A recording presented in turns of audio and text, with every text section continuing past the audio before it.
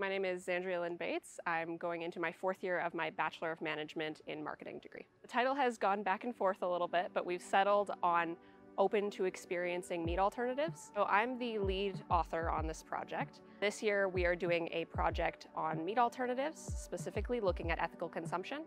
And so I do a lot of the writing and reading and literature searches, conceptualizing everything on a larger scale and on a smaller scale. Last summer was my first summer ever working in research, and I had gone from working in fast food to working in research pretty much overnight.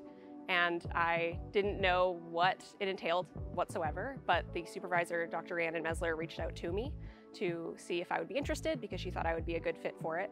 And it turned out that she was doing research on socially responsible domains as well as scarcity, which is something I'm super interested in.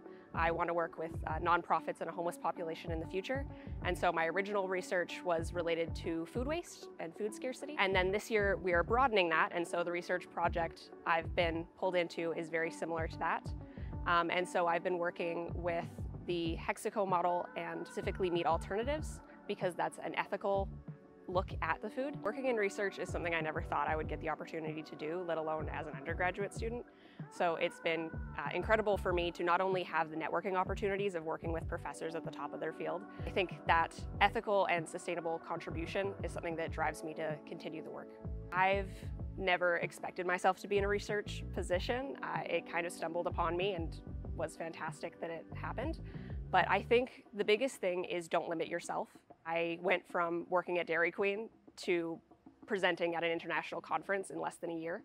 But I wouldn't have put myself up for that role at that spot because I didn't think that I was qualified. If you are interested in pursuing research and you want to keep going, do it. Find some supervisors that'll support you, and you can accomplish so much more than you thought you ever could.